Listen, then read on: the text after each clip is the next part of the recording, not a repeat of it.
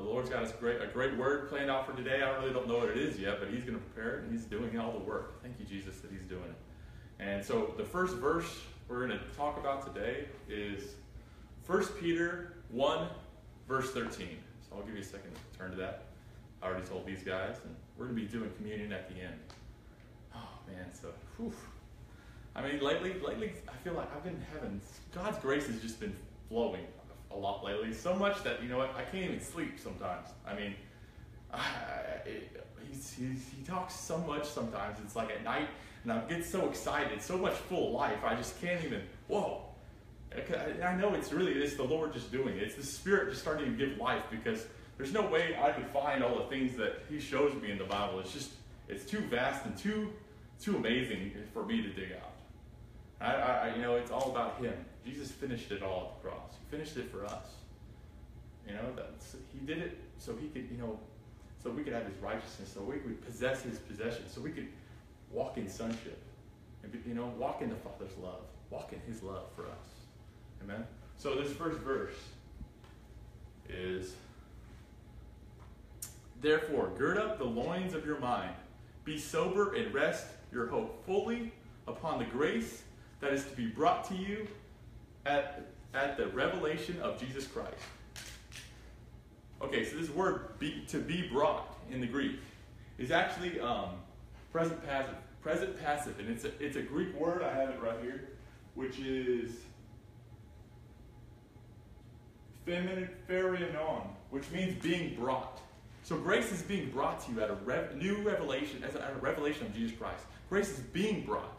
So when you're hearing the gospel, grace is being transferred to you at that moment. It's coming.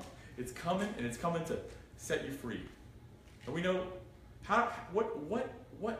what makes this grace come to us? Is why are we so lucky?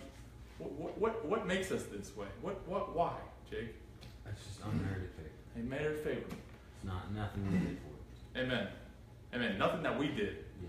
It's all because of His grace. Yeah. Amen. Not because of my performance. Mm-hmm. My performance can't give me nothing.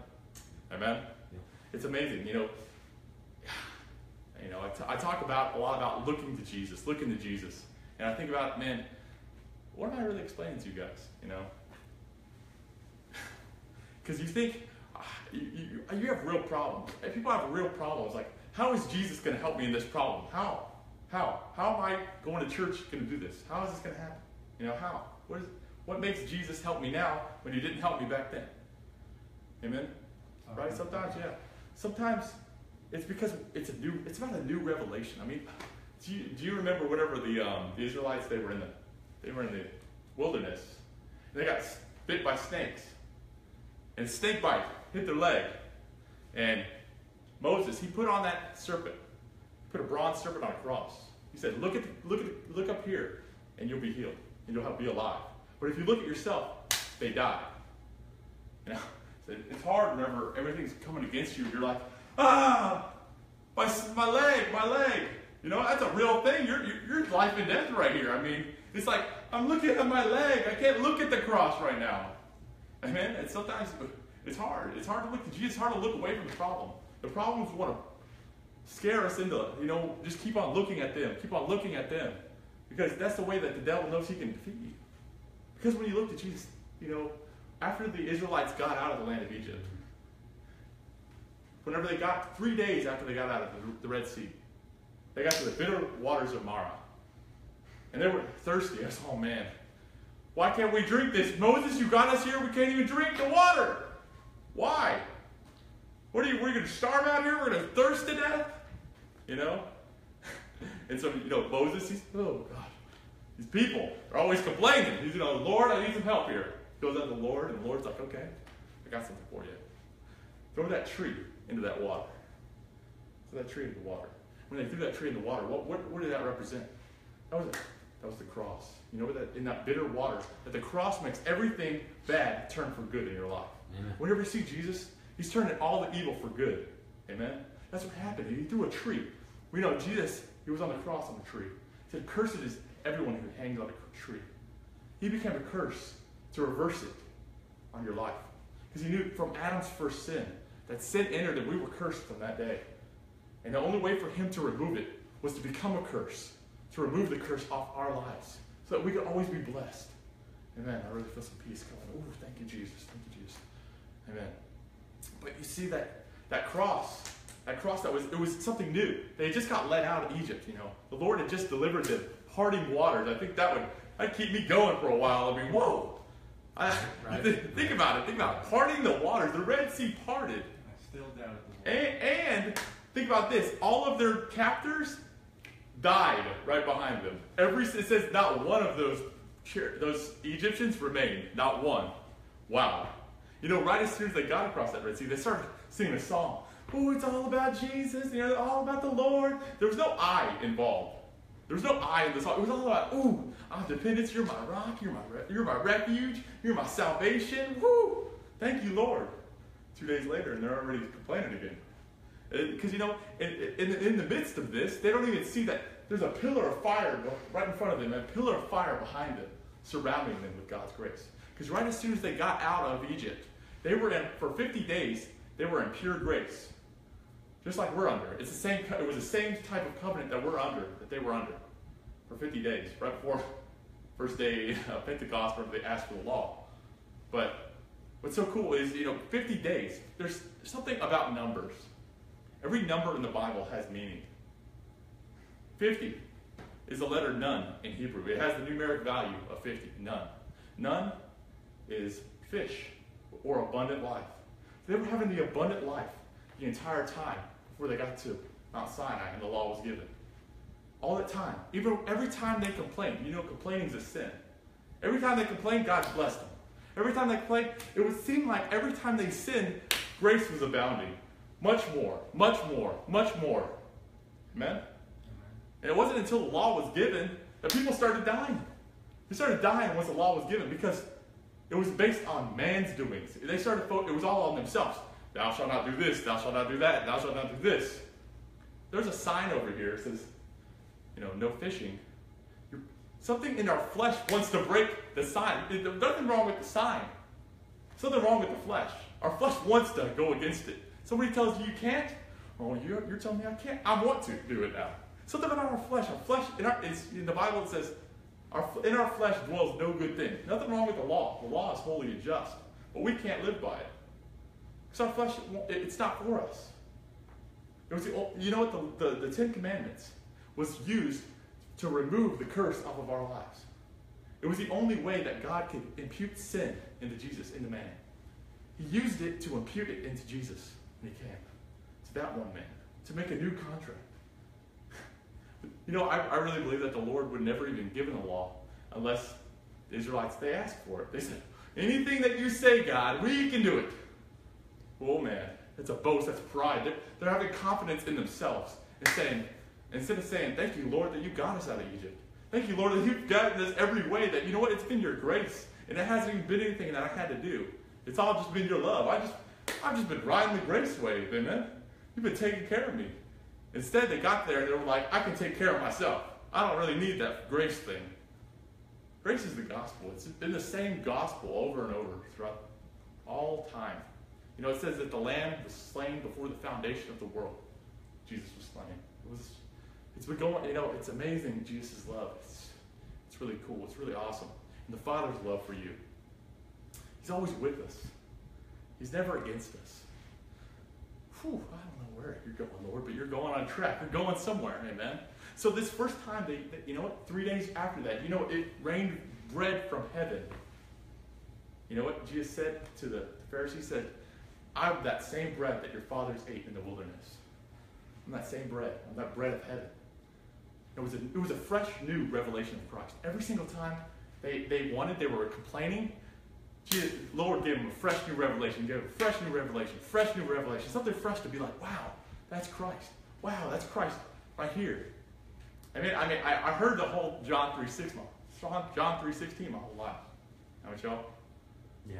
Oh man, sometimes you get bored. It's like, oh man, this is like the same thing. I hear it over and over. It's just the same old revelation of Jesus, Whenever you see Jesus, oh man, he was that same lamb that died in Egypt, the first Passover. On the same day, the 14th. That's the same day Jesus died at the cross. It was the 14th when they killed that Passover lamb. There was a white lamb. And you know what? They had to put the blood on the doorposts. And you know, in Hebrew letters, the 22nd letter of the Hebrew alphabet is this, is the doorpost, which represents the cross in Hebrew. 22nd letter represents the cross. So that blood from that lamb and that cross got free. Wow, it wasn't because of their good behavior. It wasn't because of their good works. It was because of the blood. That's what made the angel of death pass by. It wasn't because of them. It was because of the blood of Jesus. Over and over, time and time again, the Lord's been saying, it's about my son. It's about my son. It's about my son. What is righteousness, guys? Righteousness is right standing. Right? Right standing with God? What do you think, Josh? What is righteousness? Pretty much that. Righteousness is right standing? It's also, basically it's perfection. It's not missing the mark. Right, okay. Sin is missing the mark. So anything other than what righteousness is affects your standing with God. Okay. Righteousness, okay. Gotcha. Also, you know what? Righteousness is a gift. It's a gift. Yeah. It's something you have to receive. If I had the winning lottery ticket and I said, here you go. You're a millionaire now. But it's your job to go cash it. Amen? Right? It's still your job to go cash it. You got it right here. All you got to go do is take it to the bank. You know what? Sometimes as Christians, you know, we forget to go take it to the bank. You know, you've had righteousness since the first time you believed. But have you stepped into that abundant life that they were having? Every time they wanted something, God supplied it. Every time they said, Lord, help us, He supplied. He supplied. You know, how do we possess our possessions, guys? What is possessing our possessions? What possession did the Lord give us? What did He give us? Righteousness and abundance of grace. That's right. You know, He did give us righteousness. He did. And you're right, exactly right. It's His right standing. It's saying that, you know what? Because of Jesus, I have the right to stand right next to Jesus. And you know what? All my sins are put away. They're put away. They're gone. They're put away at the cross. Amen? Well, you know, David was very envious of us. He was very envious of us. He was always, you know, he was like, blessed is the man that God shall not impute sin. This is Romans 8 or Romans 7. You know that, what does it mean, the imputation of sin? What does that mean, guys? Do you know? So, I guess God imputes sin, like just who He doesn't see sin on. The imputation of sin is God would impute it into you so He could punish you. In the Old Testament, the law, that's how it would be punished. If you were under the Old Covenant, if you made one mistake, just like David made, what did he do? He killed Uriah. He committed adultery with Bathsheba. He was punished. It was a tempered mercy punishment, but his son, through Bathsheba, died. But you know what? That's why he was so envious of us. You know that? Because and he saw a prophetic vision that there was going to be a time where God did not impute sin to someone. And that's us. Because God has already, that doesn't mean God has gone soft on sin. He is not. It means that God, in His infinite holiness and wiseness, He sent His Son to be the substitute, to get all of the sin imputed to Him. That way it could be judged on His body for you. Wow. It's amazing. It's amazing because now all the punishment has already been punished. There's no more judgment for believers because it's already been judged on Christ at the cross. You know, it became a curse. So reverse the curse. Do you know that in Romans, let's go to Romans real quick. Let's go to Romans. I believe it's Romans chapter 4, verse 24. Verse 23 and 24. Romans chapter 4, verse 23 and 24.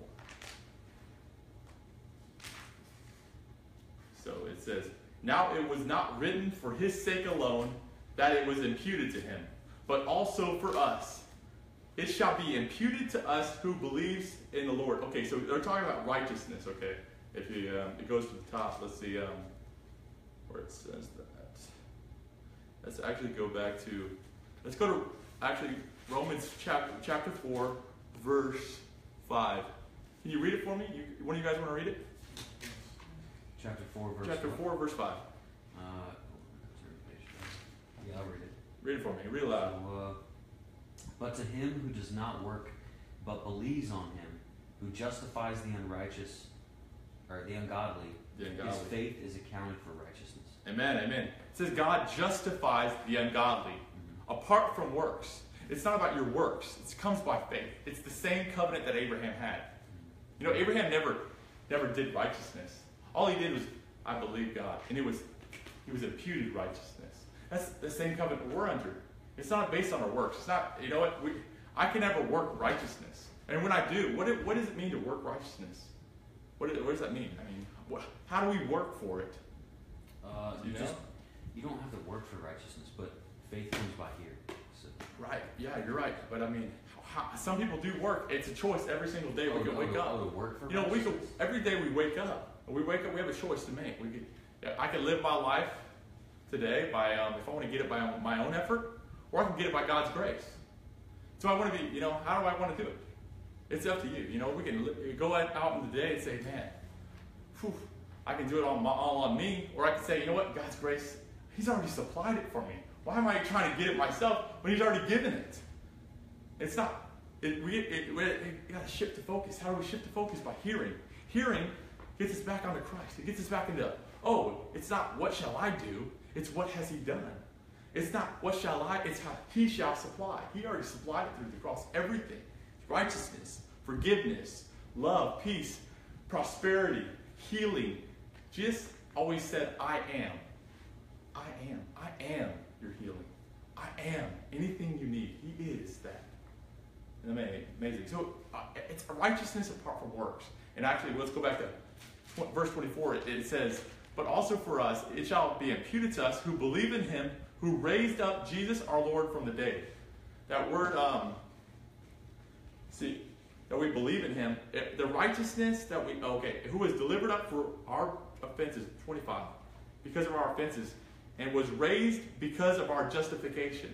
What day was Jesus raised on, guys? The 14th day of the summer? Or no, the 17th day. 17th day. What does 17 mean?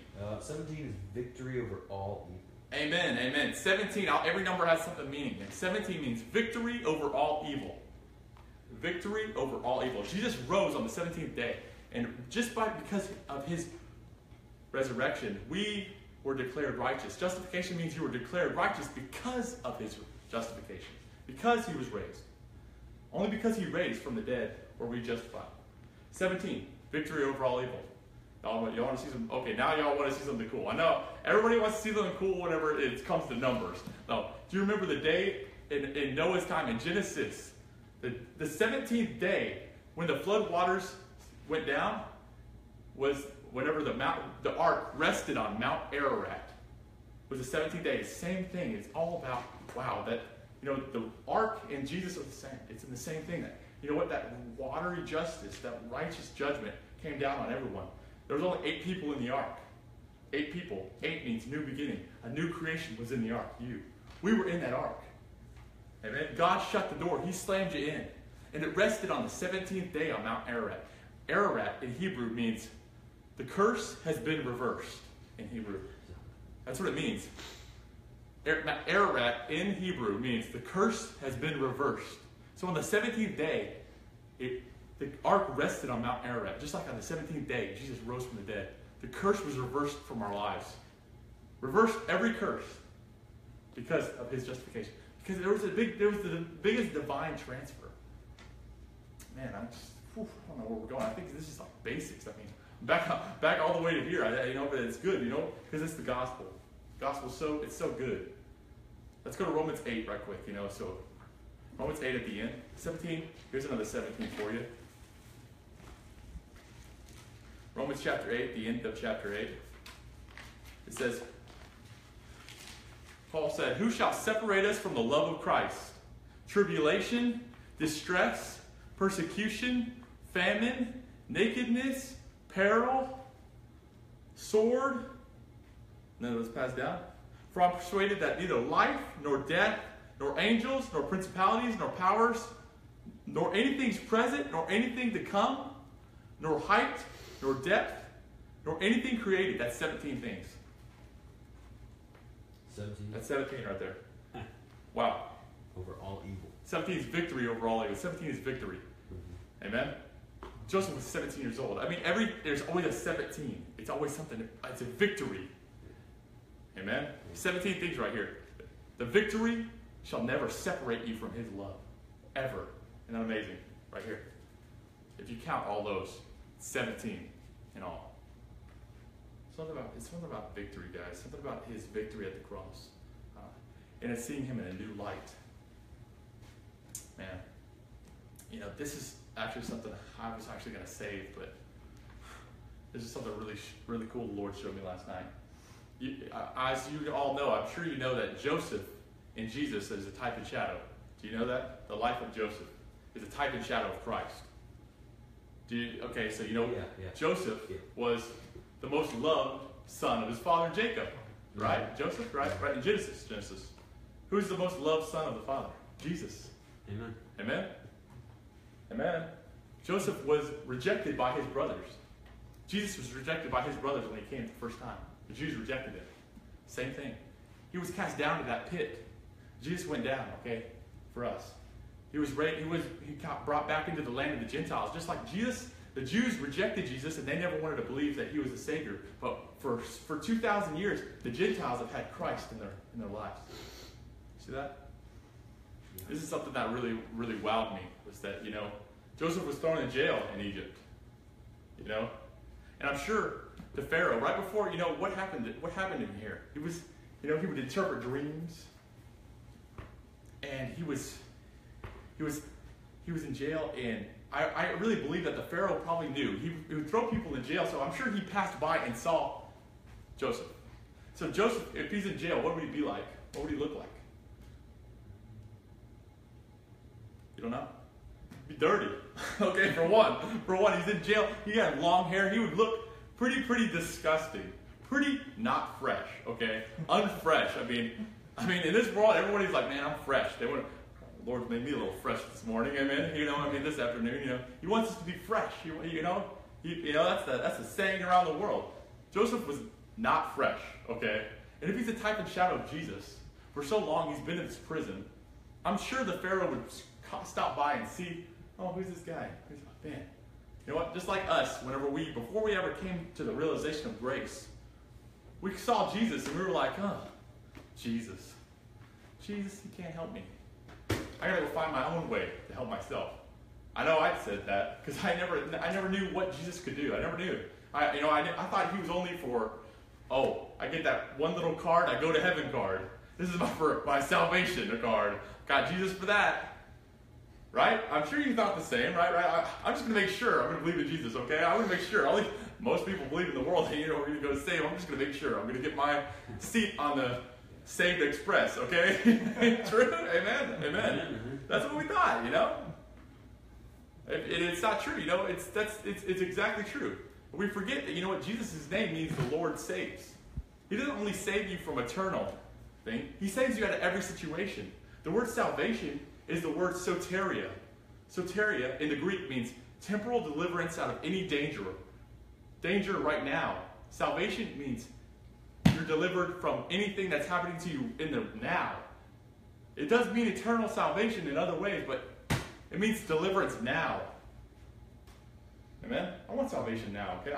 I know it's all going to be good in heaven, but I need to be saved today. I need help, right?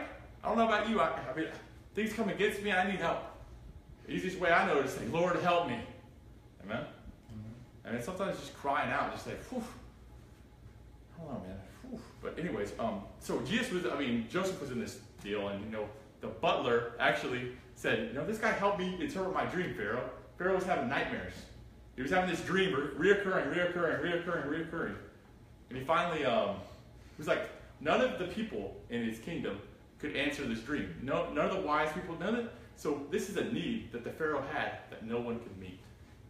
No one could interpret it. No one could meet this guy's need. No one could fulfill what the Pharaoh needed. The butler remembered, this guy Joseph in that cell, he interpreted my dream, maybe he can interpret yours. Just like whenever I'm talking to you guys, I think Jesus can help you out. I think he can help you with this need.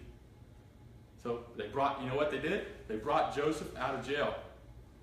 And let's look to see what they did to Joseph as soon as they brought him out. Let's go to Genesis right quick. This is going to be cool. This is really neat. Genesis what? Genesis chapter 40.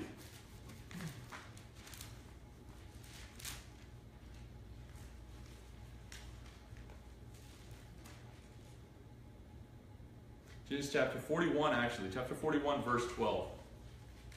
Now there was a young man, Hebrew man, here with us. Was there with us there. Okay, he's telling the Pharaoh that he interpreted my dream. Actually dropped down to 14. So Genesis 41, verse 14. Then Pharaoh sent and called Joseph, and they brought him quickly out of the dungeon.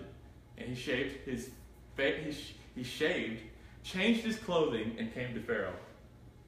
What did Joseph do again? What did he do? What did he do? What did he do? He shaved. He changed his clothing. He was in jail. I'm sure this guy looked like a hell, okay? I'm sure. I mean, you're in jail for 7 years. He was in prison for a long time. A long time. It seems like people just locked him up, threw away the key. He was in there. Just like, I'm sure this guy came out with a beard. He needed a shave. He needed some new clothes. His probably shirt was all the way down to rags. Or he might have not even had a shirt. We know Joseph was always losing his shirt. He was, okay? He was always losing his shirt. Potiphar's wife took one. His brothers took the other one. He was shirtless a lot of the time, ladies, okay? Oh, no. Okay, but it's true. It's true, okay, it's true. But I mean, anyway, so he got cleaned up.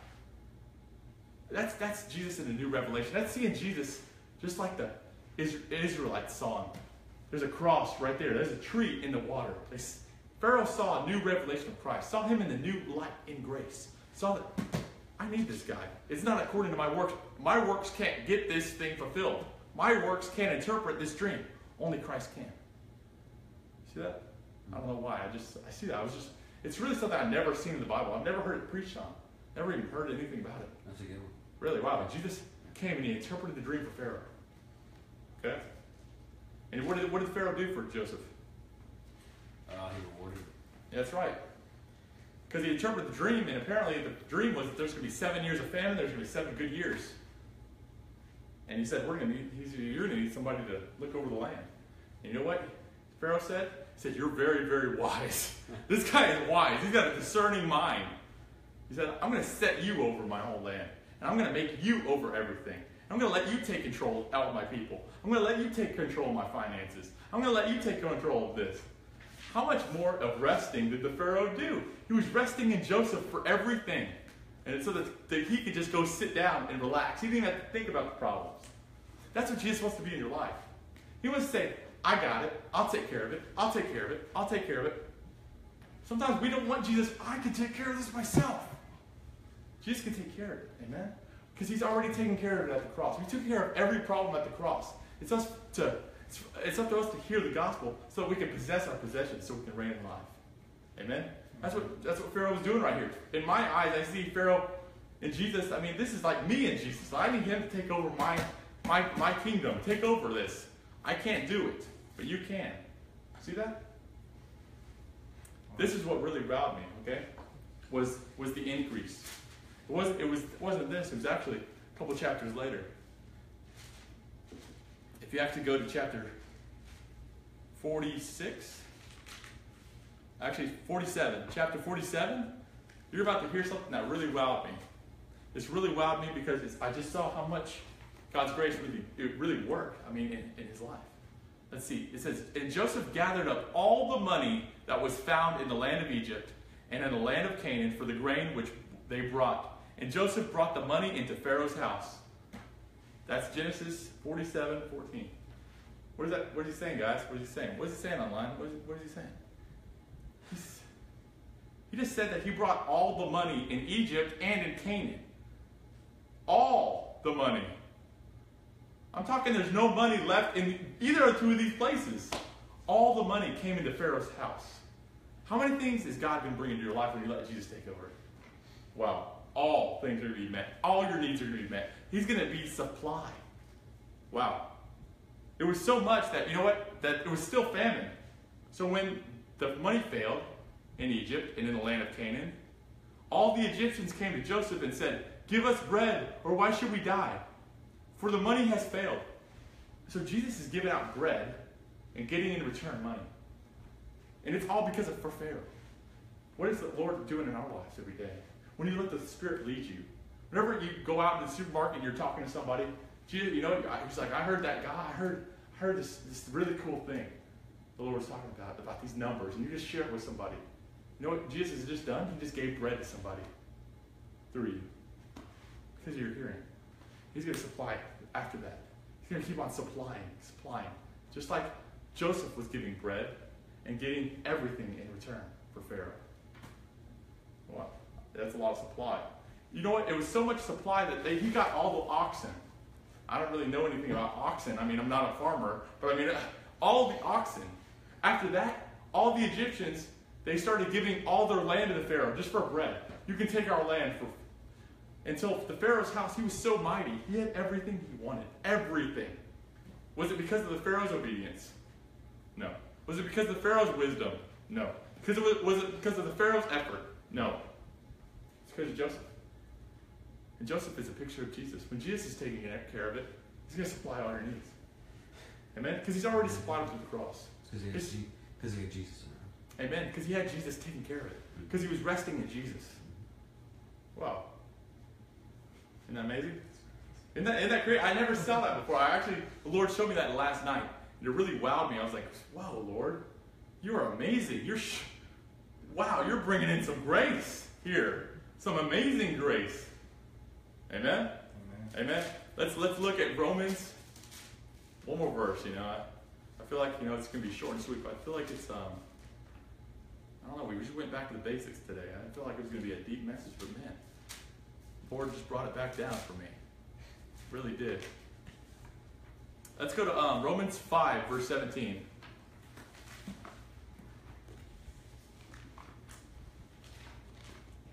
Romans 5, verse 17 says, "For if by one man's offense death reigned through the one, much more those who receive an abundance of grace and the gift of righteousness will reign in life through the one, Jesus Christ." What are they receiving here, guys? Abundance of grace. How do you receive abundance of grace? Faith. Faith. How does faith come? Hearing. Yes, that's right. Ding, ding, ding, ding, ding. We got a winner right here. Faith comes by hearing. Romans 10:17. When you hear faith, ooh, it's coming in. It says in Galatians that how does God work miracles? By the works of the law or by the hearing of faith? Hearing of faith, because Abraham believed it was accounted to him for righteousness. And the power of God into salvation. God is, that one right that's there. right. God, soter, that's right. That one to save is the gospel of Christ. Amen. The gospel of Christ. So it seems like hearing activates the abundance of grace coming into your life. Hearing activates it. What are we hearing about? We're hearing about, it's all about what he did, not what I have to do. It's all about his obedience, not mine.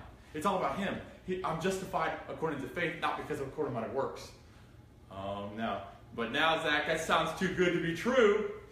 Now just because you gave me that, now I have to try to live right? No. Living right comes out of a fruit of believing right. Do you know who you are? You're righteous, you're loved, and you're the son of the Most High God. You're holy, you're blameless. That's who you are. Never be led by your performance. Be led by your standing. You're standing in grace ground. You're standing in favor of Christ. You're standing in the blamelessness of Christ. You're standing in the well-pleasing sight of God's love on your life. He'll never be mad at you. Amen. That's how he sees you. That's how he wants you to. Wow. You don't judge your performance. You judge your performance by your standing. Not the other way around. It's not. I'm standing in Christ. So what? You think why are these things happening? It's not. It doesn't change. You don't change your obedience. Christ does when you believe right. Right believing leads to right living. I truly believe that. I really do. It comes out as a fruit and not the root.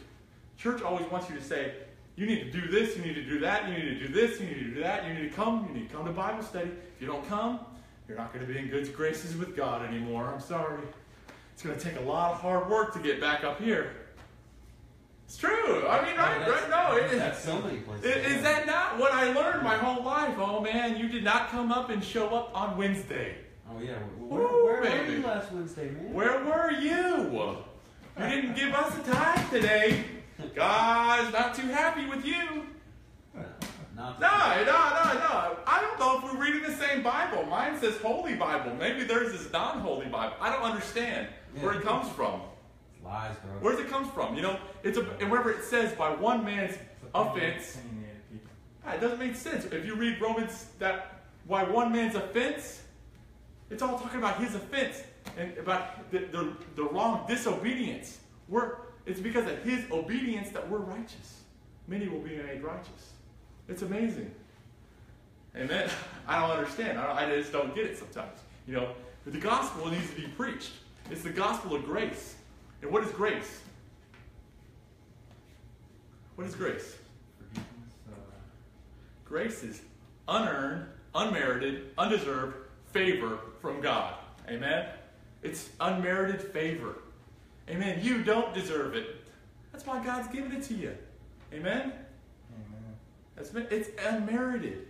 It's because you don't deserve it. It's because you can't do it yourself. It's because you can't live right that God's given you the right living. Amen. In your life.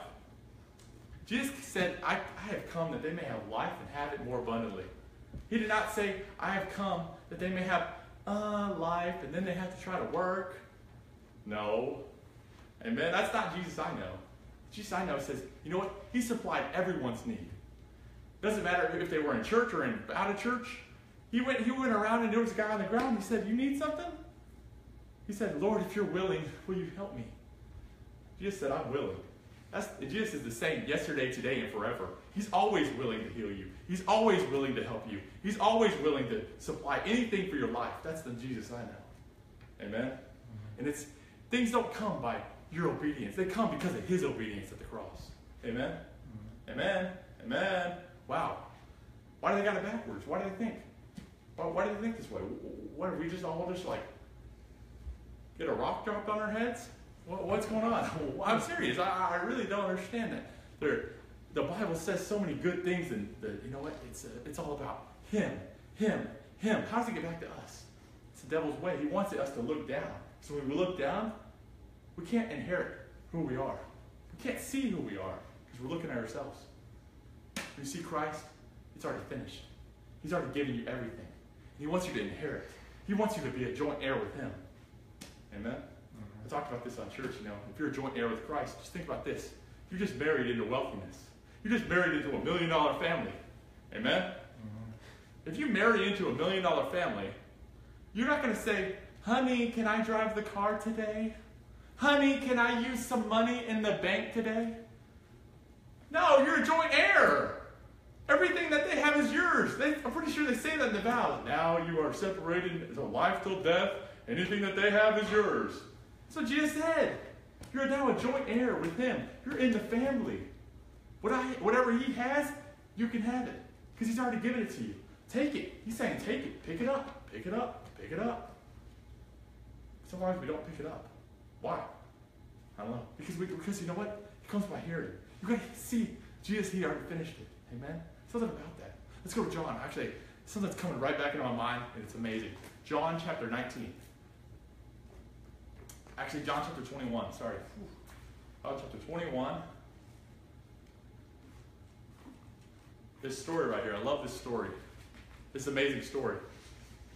It's actually it's post-cross. So it's after the cross, and now Jesus is, he's always coming back to his disciples, and, he's got those holes in his hands, and, because peace had a price. That's the fine receipt right there. And what he said is, so what's happening in John 21? So it's basically, Peter says, I'm going fishing. He said, I'm getting ready to go fishing. The disciples are like, we're going with you. He said, all right, let's go. I don't know why they always go fish at night. I think Peter would learn by now, you didn't fish during the daytime. That's a whole nother message. But anyway, so let's read verse 3. Simon Peter said to them, I'm going fishing. And they said to him, we are going with you also. And they went out and immediately got into the boat, and that night they caught nothing. And when the morning had now come, Jesus stood on the shore, yet the disciples did not know that it was Jesus. Then Jesus said to them, children, have you any food? And they answered him, no. And he said, cast out the net onto the right side of the boat, and you will find some. So they cast it on the right side. So Jesus is right there. He's saying, cast it over. Cast it on the right side. All right? He said, so they cast it now on the right side, and they were not able to draw it in because of the multitude of fish. Who wants to read the next verse for me? Verse 7. Who wants to read it? I'll do it. You got it, Josh? Yeah, Come on, guys. Therefore, that disciple whom Jesus loved said to Peter, "It is the Lord." Right there. Stop it right there. Who is the disciple whom Jesus loved? Who is this guy? John. John. Oh, Johnny boy. Oh, Johnny boy. Ooh. Okay. What does John's name mean in the Greek? Do you know? I'm not sure. It means God's grace. That's what his name means. Okay, so let's think about this for a second. Let's just hold up. Let's just hold the horses. Jesus said, cast it on the right side of the boat. What is Jesus doing? When you're hearing the words of Christ, because that's what faith is. Faith comes by hearing, and hearing by the words of Jesus Christ. That's what it means. That's Romans 10:17. He heard. And John, God's grace. What did he say? It is the Lord. And Peter heard. It is the Lord. Now when Peter Simon heard it, he put on his outer garment and he plunged into the sea. Peter heard grace. You see this? Okay. So if you're not understanding, just think about this. When you're hearing the gospel, when grace is being preached, who's it going to be preached about? Jesus, the Lord. And Peter heard it. And you know what was his reaction? Let's read the next verse. And he plunged into the sea. All right? But the other disciples came on the boat. Jesus was so excited to see Jesus. He was excited. This was something fresh. This was like, oh my gosh, David is a picture of Jesus. It was something exciting that he was like, I got to go to Jesus. I got to jump out of this boat. He jumped. He was excited. He went flying towards Jesus. I'm pretty sure this is the same Peter who denied Jesus 3 times. He was very excited to see him. I mean, wow. Same guy. A couple days ago, he was already going, I never knew you. But he was drawn close to Jesus. Something about grace, guys. When you're hearing, just like the first Peter, when you're hearing grace, you see a new revelation of Jesus Christ, grace is being brought to you. Okay? So what happened? They caught how much fish? It said a multitude. Let's get down. But the other disciples came in the little boat, for they were not far from land, and they were dragging the fish. And then as soon as they had come, they saw fire, coals, and fish laid on it. And Jesus said to them, bring some of the fish which you have caught. Who caught? Who caught them? Who provided the fish? Jesus. But who did he say caught them? Them. Oh, wow, he's giving them credit for using grace he supplied. He's saying, oh, bring me some of the fish you caught. Jesus gives the increase, but he says, look, good job. You did it. Did you do anything? No. I heard. That's what he did. What did they do? They heard. They heard, and grace came. Wow. They heard Jesus. Grace came with the fish. It said large fish. Keep reading. Let's read the next verse. And Jesus said, bring some of the fish which you have caught. And Simon Peter went and dragged the net to land, full of large fish. Can you read that for me right there? 11? Somebody read 11. Simon Peter went up and dragged the net to land, full of large fish, 153. And although there were so many, the net was not broken. That's what I like to hear. Amen. What happened in Luke chapter 5? Peter caught fish. It was enough to fill 2 boats. It says the net was breaking. This time, when God's grace had come, what happened? The net wouldn't break. And what did it say right here? That they were struggling to get the fish to shore. Peter, one man, pulled the entire fish all the way to Jesus. Being with Jesus. Jesus makes everything strong. Do you see that? Just being in the presence of Jesus. His strength was super abounding, multiplied because of grace. I felt stronger. He had the same strength that he could go slay a giant. It came from Christ. Whenever you're seeing, oh, Jesus is with me today. You know what? Today, it's going to be a good day because Jesus is with me. Amen? He starts showing you some revelations. Strength, just grace comes on you. Some kind of strength. It's like, wow. And the net did not break. It said 153 large fish. Do you know something about 153? If you add 1 plus 2 plus 3 plus 4 plus 5 plus 3, all that all the way until you get to 17, it adds up to 153. Did you know that? Wow. 17, victory over all evil because of grace, because of Jesus. Add it up. You add 1 plus 2 plus 3 plus 4. Keep going all the way until you get to 17. Do it in your calculator. 153 is the result. Every number in the Bible has a meaning. Isn't that amazing? Victory over all evil because of the cross. When you're hearing the message of the cross, the power of God is resting upon you through grace. The grace is coming to you. The power of God. That you'll have that power to carry a net full of 153 large fish that only a boat could tow. One man did. Because of Jesus. Isn't that amazing? You ever see that before? I didn't ever know that. I never knew that. Wow. Do you want to know something else about 153? This is really cool. What is something that Jesus was always saying to everyone whenever he was on land? He said that a lot. He said, I am God. Right? I am God is 3 words. Every word has a numeric value. So he would have said in the Hebrew, Ani ha Elohim. I am God. Ani. Numeric value, if you add up the ones, it's Aleph, which is 1. Nun, which is 50. Yud, which is 10. So you get 61. Okay? Just hold that number. Write that down for me. Write it down. 61. Ani. Ani is I. That's in Hebrew. Ani is an I. It's Aleph, Nun, Yud. Okay? So you got 1 plus 50 plus 10. Because 10, the numeric value for Yud is 10. Okay? Ha is Am in the Hebrew. Ha is Am. It's Hey. It's Hey Aleph. Okay? Hey Aleph, which is 5 plus 1. So you got 6. For the second letter, you got 6. What was the first letter again? How much did you have? Yeah, it's 61. 61. Plus 6. Now you got Elohim. Elohim is Aleph, Lamed, Hey, Yud, Mem. It's 1 plus 30 plus 5 plus 10 plus another plus 40. You get 86.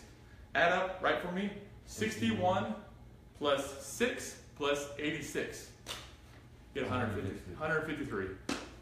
Ani ha Elohim. Bang. Isn't that amazing? I am God. 153. Wow. Isn't that amazing?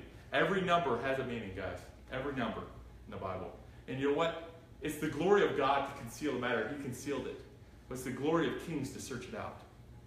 And you can only search it out with the Holy Spirit. The Holy Spirit will guide you. When you hear the gospel, he will guide you to find these things. These amazing things that are in the Bible. It's amazing. Did you know that? Who is the disciple whom Jesus loved? Who is that again? That was John, right? That's John. Do you know that the disciple whom Jesus loved is mentioned 5 times in the Gospel of John? What's the number of grace? 5 is the number of grace. Isn't that amazing? 5. 5 times it says the disciple whom Jesus loved. Numbers have meanings. It's amazing. These little secrets are to reveal Christ in the scriptures. It's fresh when you see something like that. Ani ha Elohim, come on, 153, amen. Wow. 1 plus 2 plus 3, 17. Wow, victory over all evil because of Christ, amen. Jesus will have victory in your life over everything. Amen? Everything. What year is it right now? 2017. Mm-hmm. That's right. What? You know what? It is 2017. But you know what? Actually, the Hebrew calendar says it's 5,777. That's the year? That's the year right now, according to the Hebrew calendar. Good year. That's a lot of good numbers right there. Yeah. That's grace. That's rest. 5,777. That's this year, according to the Hebrew calendar. And it's also the year of Jubilee. The year to rest. The rest of all rests. Isn't that amazing? Mm-hmm. A lot of good things happened this year. A lot of good things have happened this year. Wow. You guys like all these numbers. I'm sure you guys are your minds are twirling. You're like, you're about to go, you're going to start counting numbers. Oh man, you're going to count all this stuff up.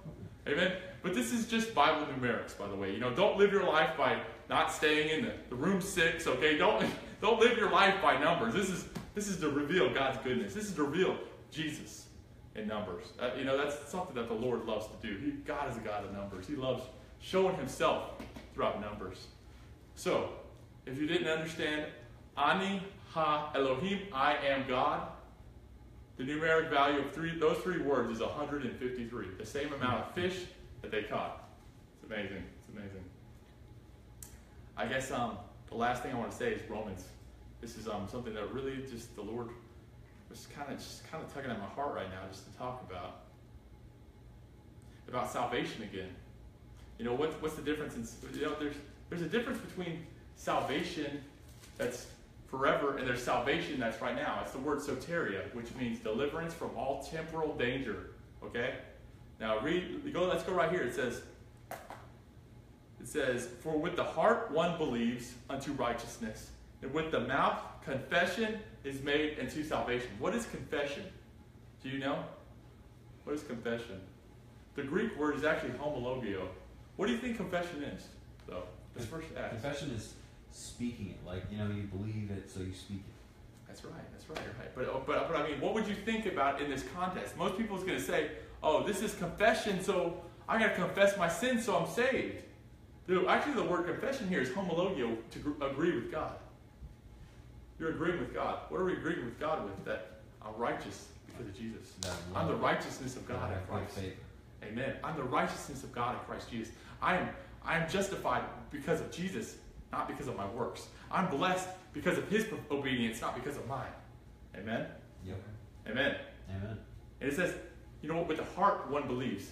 With confession, it is made unto salvation. The word right, actually the verse right before that, it says, it first comes in your mouth, then in your heart, then in your mouth.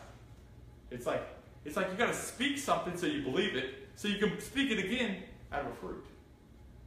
I mean, have you ever woken up every morning and you're like, man, I don't feel too righteous. I don't know what Zach's talking about, man. I don't feel too good. I feel pretty crappy. I don't feel good. I don't feel healed. I don't feel blessed. Look away from those things. But you know what? We're not led according to our feelings. We're led according to our standing that's in Christ, that's on grace. Amen? You may feel a certain way. This says otherwise. Your feelings are not what we're led by. A lot of people say, if I feel good, I'll feel good in my life. Oh, no. You're not led according to that. You're led according to this. This is the Word of God. This is what tells you who you are. This is how you are led. It says you're righteous apart from works. It says you're blessed apart from works. I'm going to believe this. It says, amen? Amen? Yeah. All right. Well, thank you guys. Thank you guys for this. Just remember, victory over all evil. Jesus did it all at the cross. And we're going to have communion right quick. Thanks for reminding me, by the way. Communion. Because his body was broken for us at the cross. He took every single pain, every single worry, every single fear, every single judgment, every single thing that we feel, he felt it on him. So you don't have to feel it right now. You just have to say, oof, Jesus, you took it. Thank you, Jesus, for you took it. Because I couldn't take it. Thank you, Jesus, that you were the one that did it. It's finished. Thank you, Jesus, for your body that was broken for me. Amen.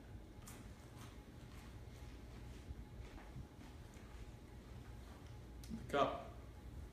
His blood that covered us. His blood is the blood that, you know what? Because of his blood, the judgment passed over us. It wasn't because of our obedience. It wasn't because of our performance. It was because of his performance. It was because of his obedience. It was because he loved us. And he laid down his life for us. Amen. And he wanted us to be redeemed from every curse. Thank you, Jesus, for your redemption. All right. Thank you guys for coming. And be blessed. Be blessed. Remember who you are. Keep on hearing. Keep on hearing great sermons like Eric Skidmore, Grace Center Houston. Keep on hearing Joseph Prince. Keep on hearing people like Jeremiah Johnson.